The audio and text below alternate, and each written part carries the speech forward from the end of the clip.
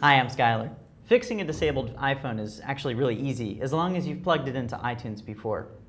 If you go to, say, like the Genius Bar with a disabled iPhone, their only option is going to be to restore it. But if you've plugged it into your computer, all you have to do is plug it in again and sync it, then enter the password. So take your sync cable, plug it in, and connect it to a USB port on your computer. And we see in iTunes that the iPhone appears in the upper right. Let's give it a second to load, and once it does, you can click on it. And mine is set up to automatically sync. So right here, it would do it right off the bat, and then my phone would pop back on as soon as I slide to unlock. I'd get to enter my passcode, and the phone would be re-enabled. That's how you do it. Thanks for watching. I'm Skylar.